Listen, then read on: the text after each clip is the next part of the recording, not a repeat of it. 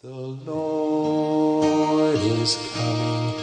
Are you ready? The Lord is coming. Are you ready?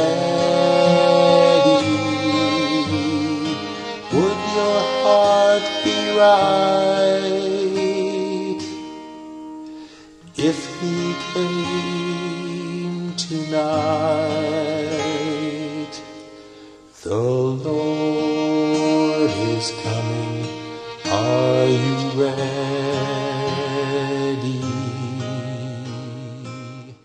Des Teufels Strategie gegen Sabbathalter. Sollte mit dir verbündet sein der Thron des Verderbens, der Unheil schafft gegen die Ordnung. Sie rotten sich gegen die Seele des Gerechten zusammen. Und unschuldiges Blut spricht sie schuldig. Während das Volk Gottes in die Gefahrenzone der letzten Tage gerät, hält Satan mit seinen Engeln ernste Beratungen ab, um auszumachen, welcher Plan sich am besten eignen würde, um ihren Glauben zu erschüttern. Der Erzbetrüger sagt, der Sabbat ist die große Frage, an der sich das Schicksal von Seelen entscheidet. Wir müssen dem Sabbat, den wir selber geschaffen haben, einen Ehrenplatz geben. Wir haben dafür gesorgt, dass sowohl Weltmenschen als auch Kirchenmitglieder ihn annehmen. Nun muss die Gemeinde dahin geführt werden, ihn ebenso wie die Welt zu unterstützen. Wir müssen durch Zeichen und Wunder arbeiten, um ihre Augen der Wahrheit gegenüber zu verblenden. Wir müssen sie dahin bringen, ihre Vernunft und ihre Gottesfurcht beiseite zu schieben und der Sitte und Tradition zu folgen.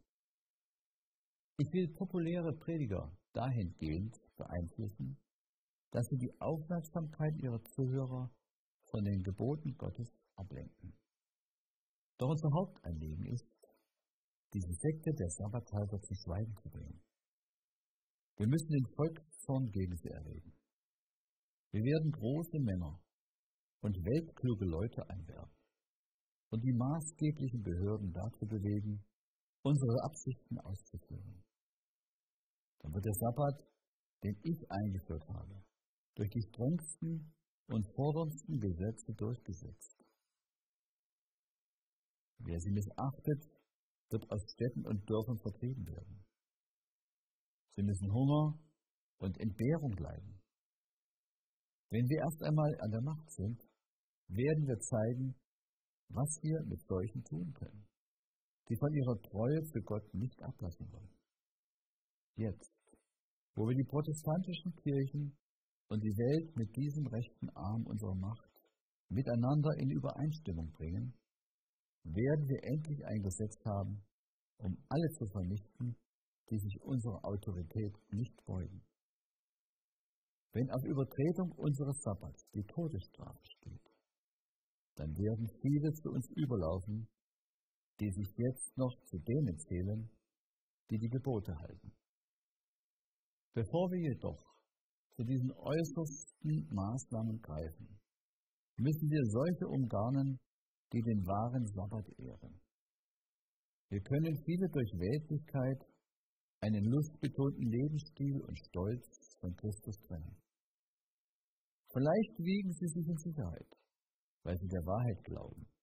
Doch die Esslust, die niedrigeren Triebe werden ihre Urteilskraft durcheinanderbringen und ihr Unterscheidungsvermögen zerstören. Und das wird ihren Fall herbeiführen. The Lord is coming. Are